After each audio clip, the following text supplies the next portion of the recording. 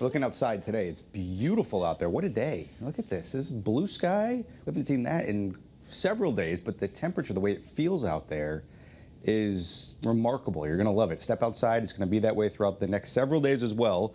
Live look in Hartford. You notice way off in the distance some clouds, a little bit of haze. We'll talk about that in a second, but the temperatures are near perfect. Everybody pick the city or town closest to you, and you see what you're waking up to. 60s for everybody. It's comfortable out there. Our dew points are very low, in the 50s, so you know that's pleasant, it's comfortable, and it's going to feel great out there. You might even need a light jacket. I know I did this morning. Our dew point trend, though, it stays excellent in terms of the dew point for tomorrow through Sunday, and then it ticks right back up to muggy, be downright oppressive by the time we get to Tuesday. But what we're forecasting, and I mentioned some of that haze out there, is the possibility of some wildfire smoke. It's not going to be an issue, no air quality alerts or anything like that.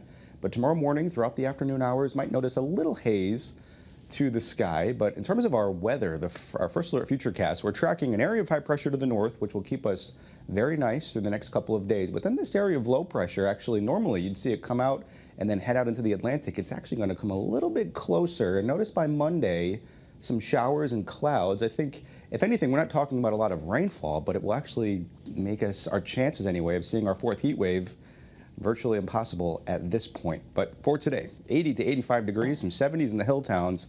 Looks good out there. Your first alert 7-day forecast. Notice the 80s for tomorrow, 88 degrees, a little bit of haze. It's beautiful out there. Sunday, 90. Notice the overnight temperatures. We're starting off cooler.